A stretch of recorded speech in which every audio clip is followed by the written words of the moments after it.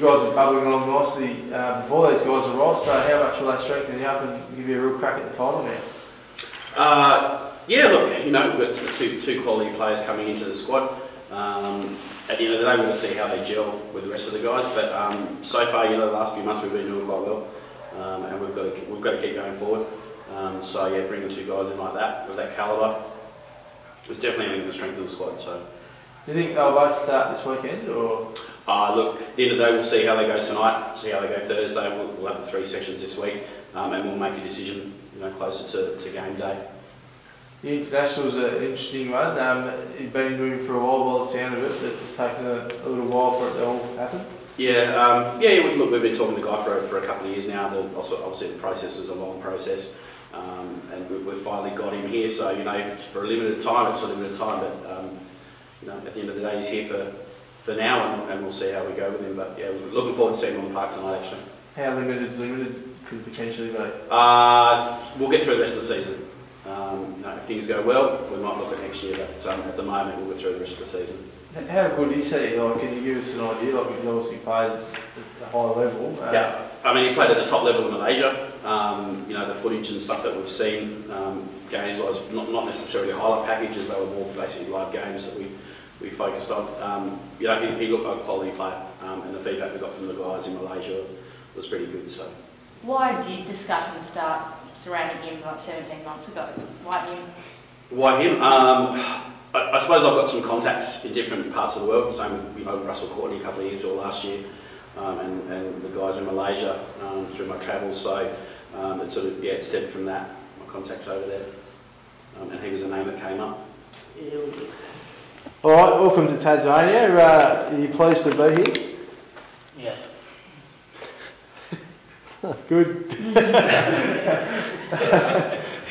How did you end up being here and playing with the Zebras?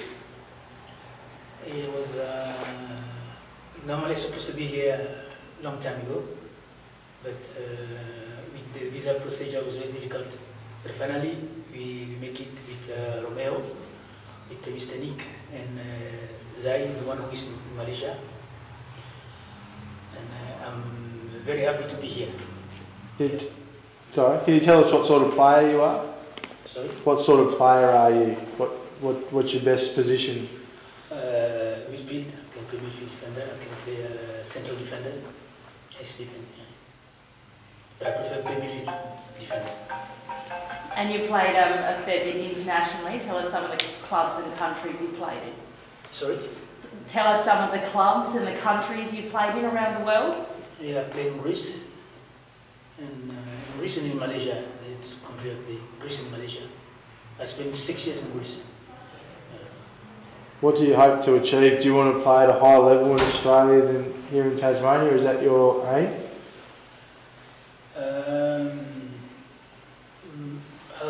How to say, my decision to come here was not regarding the level.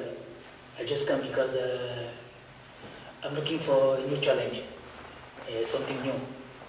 That's why I'm here. Do you think you can help Zebras win the title this year? I will try my best. I think football is not an easy game. You know, we need to how to say, with the other player to work hard together, and I hope working together we can do something better. You're looking forward to meeting your new teammates. You've met a few already, I guess, but the rest of the squad? Yeah, I think today will be my first training, and you know, I need to adapt. You know, also the weather is different because I'm coming. Malaysia is too hot, so I need to adapt. Pleased to be here. Yeah, it's nice. It's good to be back. 5 years. So it's all a bit different. With the pitch outside and everything else, but yeah, it's good. Detect a hint of an accent there you picked up? Yeah, it's what everyone sort of said is the my accent, but I'm trying my best to get rid of it. Was it Zebras you played with before? It was. So that was 10 years ago. I started there with the under-18s and sort of went through into the reserves and then the first team, and that was 10 years ago now. Yeah. So it was the logical choice to come back? I don't know. It's Tassie, isn't it? So you know everyone from a club. But I was back here at the start of the month, and I was sort of out on the town, and I bumped into Josh Thorpe, who I played football with at a club 10 years ago, and it was just nice to have a chat with him and sort of reminisce, and you talk and you have a laugh and you take a mick. And yeah, I decided I was going to move back. Thought this would be a good club to come back to, and got in touch with Chris, and we're sitting here now. And what sort of standard have you been playing at over there? It's hard to compare it to here. It's just totally different. There's just so many football clubs, so many players, so many managers that it's cutthroat. So whereas here, I think obviously with no relegation, things like that, if clubs finish last, you know, what do you do? But the difference is, I suppose it's more competitive. You got a lot of people trying to nick your shirt. You got a lot of managers going to lose their job if they're losing 5 or 6 games in a row. And other than that, it's the weather and the pitches, the climate. But at the end of the day, it's the team scores the most amount of goals wins, and other than that, it's 11v11. Why have you chosen to move home? It'd been 5 years. I'd sort of finished my trade.